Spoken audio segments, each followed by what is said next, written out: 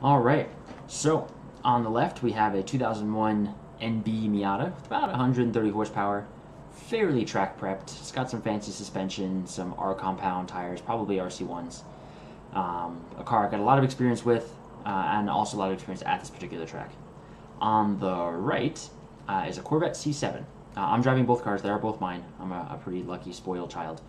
Um, they are my. I bought the cars. My parents didn't buy the cars. But anyway, yeah. So I'm a lucky guy. I happen to have both a Miata and a Corvette, and I have video of both cars at the same track. So I figured it'd be interesting to sort of do a side by side. The Miata, it's not my best lap ever, but the car does a 29.7 or something like that, which is not terrible. The car is capable of a lot more. It's just the first video I could find. On the right is literally my second lap of the day in the Corvette. I've never really driven this car against a timer before. It's only been to the track once, and I was just goofing off, playing with some friends. And this particular lap is literally first session of the day, my second lap out in that session, the second lap around. I've never pushed this car to try and get times before, so this is totally sort of a new experience. And I figured it'd be interesting to see how does a car with 470 horsepower compare to a car that makes 130.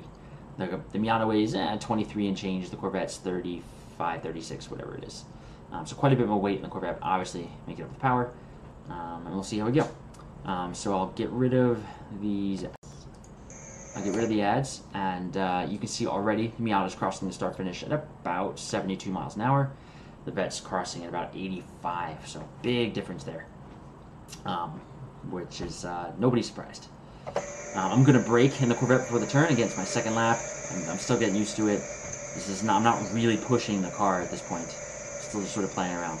What you'll notice, and I'm gonna pause it as the Corvette, right about there. Corvette's minimum speed in this corner is about 42. And you'll see the Miata is also at about 42. And it stays there, right? So same corner speed-ish. Minimum corner speed anyway, through that corner. And you can see the Corvette's probably 3 car lengths or so in advance. I think the Miata made up a lot of time in the braking there. Alright, and Corvette is at the first cone. The Miata, can't even really see the cones in the video yet. But yeah, check out the minimum corner speeds. The Vette gets down to 48 there. The Miata, 46, 47. Pretty similar, once again. As we turn in, the Corvette's 48 on the right, and let's call that the apex. Miata, again, a couple car lengths behind. Again, similar speeds-ish. It's hard to... I don't have a speed trace, unfortunately.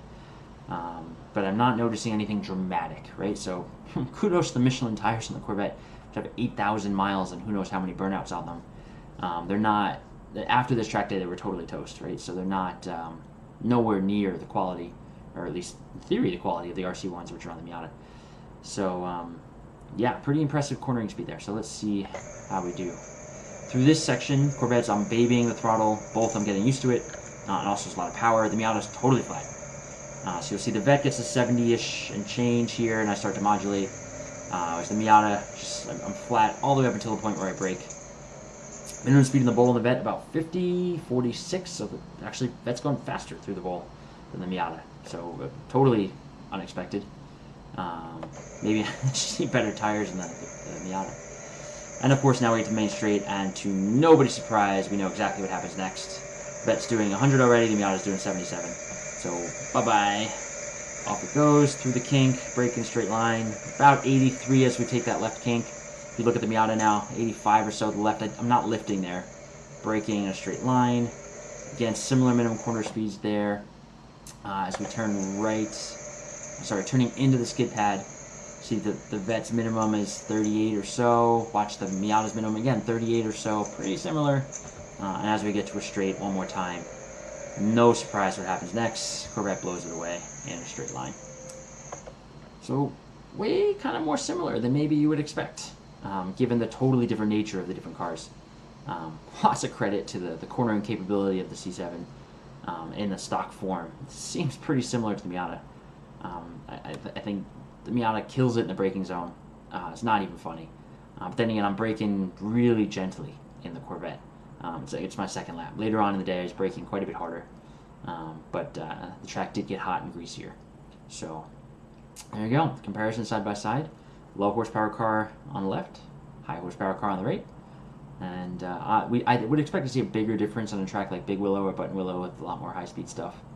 But I thought that was interesting, especially, did not expect to see minimum corner speed on the C7 anywhere near what the Miata was capable of. So if I put the same tires on both cars, wouldn't even be close. So there you go. Hope you enjoyed that. Let me know what you think. Obviously, I'm open to critique on the driving in either video. Certainly the Corvette video is many more things to point out that are quite obvious. For example, use the brakes all the way, which I'm not doing pretty much any of the corners. So anyway, thank you for watching. Have a good one.